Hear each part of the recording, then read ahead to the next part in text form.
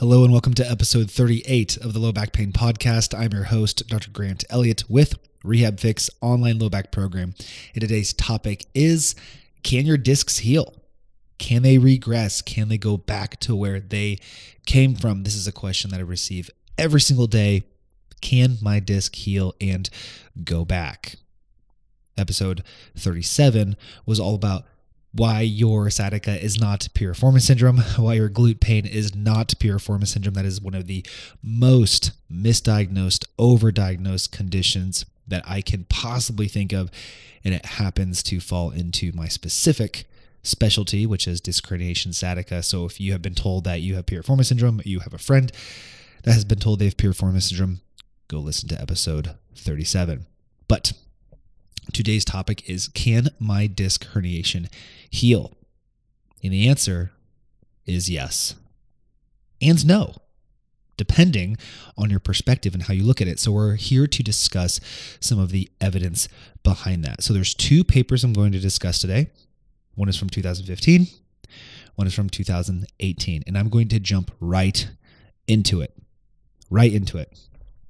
This article from 2015 is a systematic review, which covers a whole bunch of literature. They went to 31 different studies specifically, and they were able to come up with some numbers for you on the chance of spontaneous regression of a lumbar herniated disc. So what they found in this study, that the rate of spontaneous regression, which essentially means the disc regressing back to its original place, right? So let's establish a little bit of context first. A bulge is where the middle disc portion, the liquid, the nucleus pulposus, starts to push outwards into the annular layer, the outer protective layer, the tough fiber layer. It starts to push into it. A disc protrusion is starting to tear a little bit through those fibers to push outwards. An extrusion is it's tearing, a decent way through those, and it's approaching the outer rim. It's approaching the point of busting through. A sequestration is where it has broken through all of the fibers and it is leaking out into the epidural space. Those are in order of quote, and there's a reason I'm using quotes, best case scenario to worst case scenario. I'm using quotation marks though, and this podcast is all about why. So, rate of spontaneous regression was found to be 96% for disc sequestration. Sequestration is, quote, the worst one. 70% regression for disc extrusion. That's the second worst one. 41% for disc protrusion, and 13% for disc bulge. Whoa. So what do those numbers tell us? I just read from the, quote, worst type of disc herniation to the least type of disc herniation, but the percentages went from the best rate of regression to the worst rate of regression, right? Sequestration, oh my gosh, it's totally broken through the disc, it's leaking out into the nerve. That is the best chances of recovery, has the best chances of spontaneous regression. The bulge, little tiny bulge in there, a bunch of people have those, only 13%. The least chance. So let me first jump over to the 2018 article, and then we're going to summarize these and explain why that might be. Jumping over to our 2018 article, they found a little bit more information in regards to timeline. Okay, so they found that the sequestered discs, the ones that have a 96% chance of recovering, right, really good chances of regressing, they found that the discs were completely resolved after 9 months. And this is all with conservative therapy, by the way, with non-invasive procedures, with conservative care, rehab, things that don't involve injections or surgery. So sequestered discs were completely resolved after 9 months. Extruded discs were only completely resolved after 12 months. And this is, of course, on average, right? On the other hand, disc protrusions showed little to no signs of regression after the 12 months. So what is this saying? This is saying, technically on paper, the worst disc herniations recover the best. The worst disc herniations recover the best. So now we know discs can heal. Discs can regress back or revert back, and it can heal drastically. Discs can adapt and discs can heal just like any other tissue. And it's so encouraging to understand that. But the conversation isn't done. So does the disc have to regress for you to feel better? Well, I was shown an MRI, Grant. I was shown an MRI, and I see a big extrusion on there, or sequestration on there. I see a big bulge sticking out in that MRI. I got to get rid of that, obviously, right? I see that. That's the problem, and I got to get rid of that. And if I don't, then the problem's still there, right? I'm still going to feel pain. No, it's not true. I am asked all the time, can discs heal? And my answer is yes, all the time. Every single one of my clients, almost every single one, I'd probably say 98% of my clients have a disc herniation, an active disc herniation. And just look at the testimonials on my page. I mean, I don't need to say much more than that. But the follow-up question I have is, yes, they can heal. And then they say, well, do they revert back? And my answer usually is, they don't need to. So it's like, wait. You say they can heal, but that they don't need to revert back? What do you mean? What does that mean? Here's what that means. You can achieve full reduction in pain, full return of function, and your disc herniation could still be the exact same. What? What are you talking about? Here's what I mean. There's a few different scenarios, okay? You have back pain, you get an MRI, you see a disc bulge there. First off, that could have always been there. That disc extrusion or protrusion or bulge, most likely usually the bulge or protrusion, because those are, remember, think about this, those are the ones with the least amount of recovery, the least amount of changes, right? So that means most people with the bulging disc, it doesn't go away.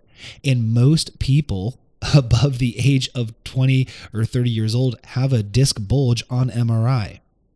That means it's just there in most people. A bulge could be considered normal. That is a normal finding in most people. That's why they find that, only 13%, it regresses. That's why it's so low, because most people walking around have disc bulges, and there's nothing wrong with that. It doesn't cause pain. Nothing wrong with it. Okay? This is extremely important to understand. Then, of course, protrusion is the second one up, and that also is a low percentage in the 40s. In the 40s, it's because a lot of people walking around just have protrusions. So there's a few scenarios that can happen with that disc. Can the body resorb it? Yes, that's one scenario. Can the body basically cut it off, let the immune system attack it and gobble it up? Yeah, that can happen too. Could it also stay there, just stay where it is and become closed off and maybe kind of like calcify, turn into a little callus, and it's not causing anybody no harm, but it's definitely still on an MRI, but the person doesn't feel any pain? Yeah, that's also a scenario. So it doesn't have to go back. I just got a new client from LA just a few days ago, and that was her main concern. Hey, I was told surgery is the only thing that can revert it back. It has to revert back. It has to revert back. No, it doesn't. It does not have to. You could have a bulge on an MRI for the rest of your life and never have any back issues, never have any pain, never have any problems. So the point of this podcast, here's what we're getting from this, okay? 1, discs can heal. They do heal all the time. And we discussed the data behind that. The worse the disc herniation, the better the chance of recovery it has based on spontaneous regression. Most likely the reason for this is because the greater the disc herniation, the greater the immune response it is on that disc, and the body's going to do something about it, because that's not as normal to walk around with as the lower forms of disc herniation. The bulges and the protrusions are found in tons of people just walking around the streets, lifting, having a good time with no pain at all. It's not causing a problem, so the body is not attacking it. It's not a problem, so the body's not attacking it. It can be a normal finding. Most people have bulges. It's a normal finding. That's most likely the reason for those. And we discussed the rates at which they might completely resolve, either within 9 months, 12 months, or after 12 months. In that the disc does not need to revert back in order for you to have recovered. So people always ask, well, what does recovered mean? Does that mean the disc is back in? No, it doesn't matter what the disc looks like. You can still recover regardless of how the disc looks. Recovery means you have recovered. You feel good and you move good. That's what recovered is, right? Who cares? If you can squat, deadlift, lunge, run, jump, if you can do everything you want to do, but you have a bulge still, who cares? Who cares about that bulge? It's not causing a problem. Forget about it. Completely forget about it. It's like saying, oh, but I have one shoulder uneven. Who cares? Most people do. Everybody does. Who cares? You're moving great. You're strong. Keep doing what you're doing. There's nothing to worry about. So I really hope that this podcast sheds some light on how your discs can heal, because everybody feels as though once they're given the disc herniation diagnosis that it's a dooming sentence, and it's just simply not true. Everybody I work with has a disc herniation or sciatica or just low back pain in general, and has usually been told something along those lines. Yeah, it's a disc herniation. The only way to fix it is surgery. It has to regress back in. The only way that can happen is by pushing it back in. It doesn't have to go back in. It does not have to revert, but the chances of it spontaneously regressing are very, very high. The ones that don't are typically ones that are not to be concerned about. And a good rehab plan and good conservative therapy is all you need to achieve that most of the time. Nothing to worry about, nothing to be concerned about. Don't let your doctors use scare tactics. Don't let your surgeon tell you the only way out is surgery. I have had the pleasure of canceling hundreds of surgeries. I've had an absolute pleasure doing so. So do not be afraid. Your body is strong. Your body can heal. Your discs can adapt, and we can do it quite easily. Of course, when you're motivated with the right plan. So if you are struggling with a disc herniation, you've been told otherwise, submit an application on my website or in the link in the show notes so that you and I can have an opportunity to meet one-on-one and go over everything and put the right plan together for you and get results during the assessment so that you can see exactly what we're going to do and how we're going to address it. And if you have a friend, perhaps, that is struggling with similar issues, send this podcast to them. Share with a friend. Leave a 5-star rating and review if you feel as though it deserved it. And if you're watching on YouTube, please like, comment, and subscribe so that we can grow this podcast. Share it with more people who deserve results, who are struggling to find someone who cares, who knows how to address these things so that they can get back to 100% quality of life, which is what this is all about.